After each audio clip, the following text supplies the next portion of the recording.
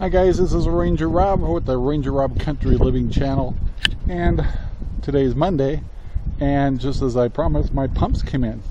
So I got two kinds of pumps. One's a 24 watt 800 gallon per hour pump, which is upright like so, and the other one is a submersible pump. It's a 40 watt, which is the one I'm going to use in the greenhouse. Sorry about the wind. And it's 850 gallons per hour. So the first thing we're going to do is hook up the new pump to this, the towers, and see if I can get all the water system to work. Second, a little setback on, I'm using Eversweet strawberries, and I didn't have enough. I only ordered 50 and I need 100. So I looked all over the place and found out they're all sold out in the main places I bought them. But the silly place is like, okay, let me check. I checked Amazon, and guess what? They have the everberries. So I ordered those, so I won't get those till Friday, which is okay. I've got over 50 about 45 plants started now, and gives me a chance to get my water system tweaked in. So I'm gonna do a water test with this new pump, but I'm not putting nutrients through yet, so let's get that tested. Alright guys, we're starting with the first pump, which is upright. Comes with suction cups, and they give you a spare in case you lose one, and that's what they look like.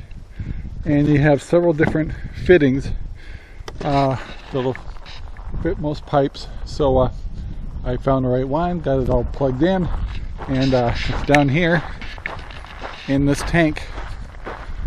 And I'm doing a test right now, but I will be putting a painter's filter around the tank to protect it.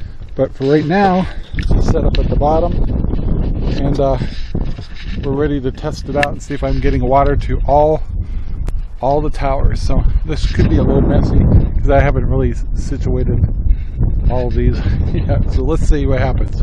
All right, just turned on the pump. Definitely have water coming here, water here, water on the third level, and what I'm concerned about is the ones at the end. So let's see how well we're doing. And what do you know? We've got water. So let me situate these pipes a little bit. Alright, took a couple of minutes, but looks like all the pumps are working. That's a good thing. I've got to arrange these a little nicer. But yeah, it's really interesting how the water feeds each other. It's pretty cool. And basically what these will do is run about maybe 5 to 10 minutes 3 times a day. Once I get nutrients in it, I gotta go check and see how much water we pumped through so far, but that pump's gonna work. Alright guys, we're in the greenhouse now, and once again this pump comes with lots of fittings and suction cups. So this one's more like a sump pump.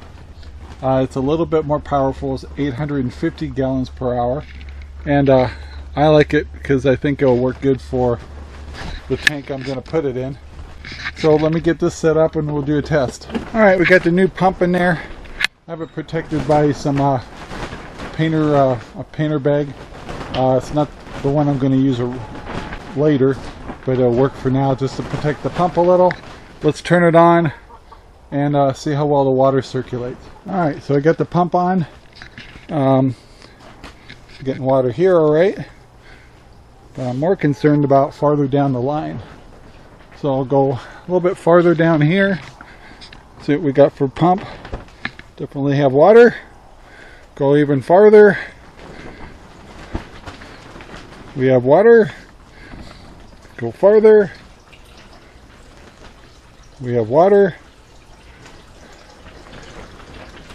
If we have water, here's the big one. Will the one at the end have water?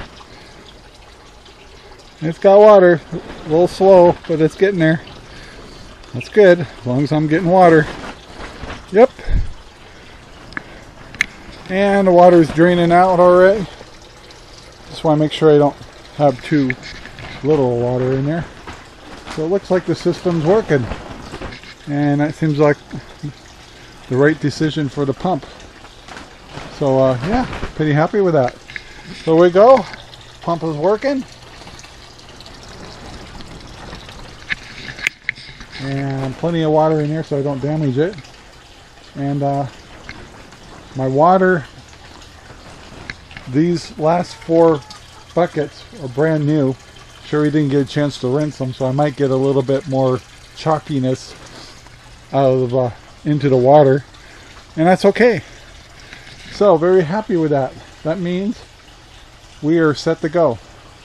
So rule 1, I have to have some plants. Second, I do have the nutrients. I'm using a master blend. I'll do in later videos. I'll go through what I'm doing for my fertilizing. But in the meantime, I just want to make sure our system's working, and it is. So very good. No leaks. No leaks on the floor. All's good. Well, I want to kind of review on everything. I'm really happy with the Dutch bucket system. It's set and ready to go. I am concerned about the towers over there. So that test we did, and I ran it for maybe over 5 minutes. I almost used all the water in the tank over there. So either I got to increase my tank or put a water float on it so I can refill it with water, so every other time I run it will have nutrients, or I find a way to do a water return system at the bottom of those towers. So yeah, we're still not totally tweaked in. It's functional, but a little concerned about the towers, to make sure they all get enough water and there's enough water for them. So yeah, we're gonna do some more research. I might find a plate that would work at the bottom of those towers that can collect the water and return it back to the tank. So we'll check into that. Okay, one last thing I wanted to show you guys is I'm changing how these distribute water.